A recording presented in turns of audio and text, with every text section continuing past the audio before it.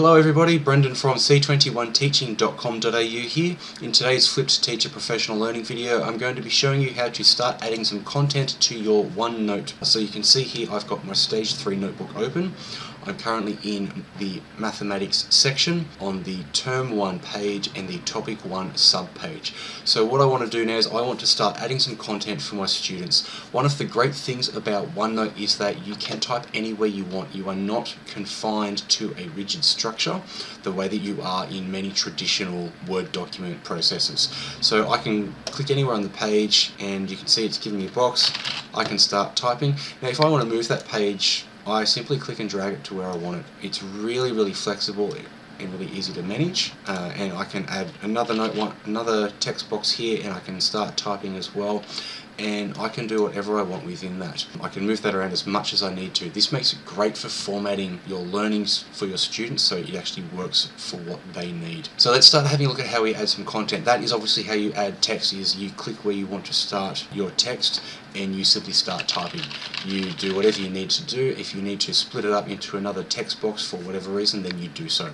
Easy as pie. We're going to go to the Insert tab up here on the ribbon, and we're going to take a look at how to insert some different types of content. The first two are New Page and New Section, and I've covered that in a previous video, but that's another way of doing it. We can insert a table directly into our notebook. This is very similar to using a table in Microsoft Word anyway. You simply select the width and the length of the table you want, and it inserts it for you. And you can then start typing within your cells. You can do your formatting as well, and you can see that there's now a new tab called Layout. If I go to that, I've then got my formatting options for my table, inserting cells, rows, deleting, all that kind of stuff. So that is how you do a new table. If I come back to the Insert tab, I'm going to insert a picture next. This would be a picture you're uploading from your computer. So we click on the Insert Picture icon, choose the file, find where the file is coming from. I'm just going to use that one.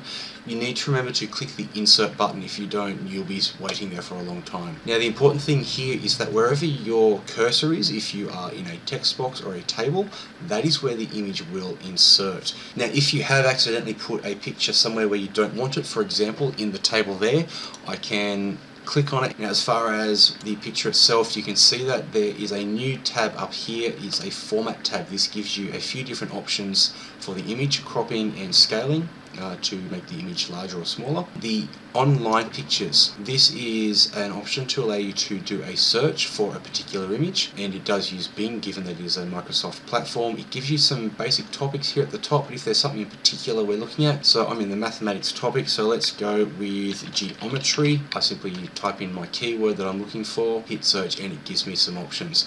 And it does give you results that are tagged with the Creative Commons license. You click on it once to select the image, and then you click on the Insert, and it will insert that image again wherever your cursor was into that tab. Now that picture is way too large, so I'm going to click on the image to select it, click on the Format option, and I'm going to scale that down. I'm going to put that in as 50%, hit enter on my keyboard, and you can see that it has shrunk that quite considerably. You can then move it around to wherever you need to, and you can make it further. I'm going to make that a little bit smaller by clicking and dragging, and I can move that around even more.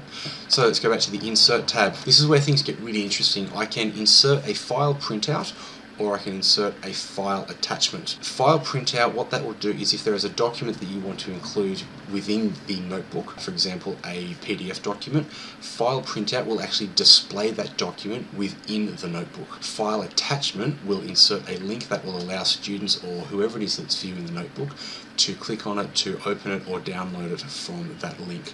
So let's take a look at file printout first of all. Select a Word or PDF document. You do need to choose one of those options. Let's go with this one just here. Click on that, select open. I then click on insert. It's processing. It'll take sort of 5 to 15 seconds depending on the size of the file itself and what it is. And you can see now that within my notebook we can actually see that file and what that file actually looks like. It does also give you an icon. If you double click on the icon, it gives you an option to download the copy straight from that icon as well, so you do automatically get that. Alternatively, click on File Attachment, we choose our file again, click on Insert, and you can see now that all it is doing is it is going to insert an icon that will allow us to double click on it to download it.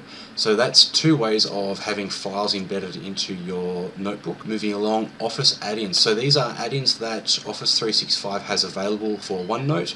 There are different add-ons available for OneNote and Word, Excel, etc. And you need to spend some time looking at what is available. Feel free to explore that at your leisure. Now, one of the other things that people like to be able to do these days is to insert links from the web. To do that, we simply highlight the text. You can see I've just got some gibberish over here. I highlight that text, I click on the link icon, and that gives me a dialog box, and I can now put in the URL for whatever that link is. I'm just going to copy the link from my web page, my website, paste that in. I can change the display text if I want to, whatever it may be. It doesn't necessarily need to be the name of a title. It could be click here, it could be link available here, whatever is appropriate for your need. You then click on Insert, and you can see that the text is now there. It's changed. If I hover over it, it gives me the description of what it is.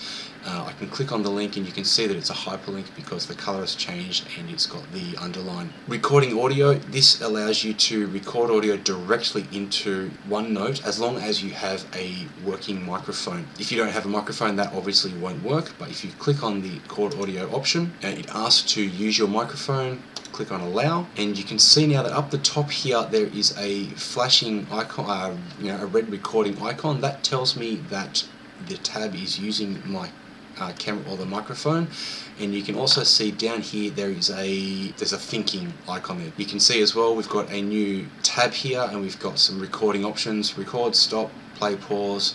Length, you can see I've got up to 1:30, which is actually a fair amount of time, and some other options there. Now notice that most of those are grayed out because I'm doing the recording. If I now click on stop, it's still processing that, it's still inserting that.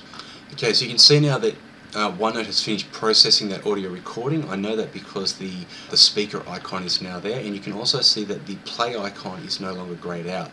So if I click on play, and you can see now that up the top here there is a flashing icon, and you can hear that that's actually playing whatever it was that I was saying at the time. You've got some other options here: back 15 seconds, forward 15 seconds, some micro scrubbing, but that's how you can insert some audio. So let's go back to our Insert tab. You can insert symbols. These are fairly standard. There's a range of options there. Explore that at your leisure.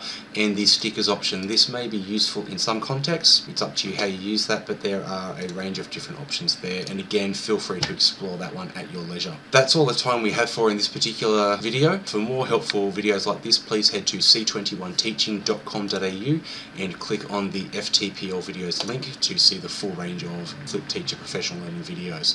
Thanks very much for watching.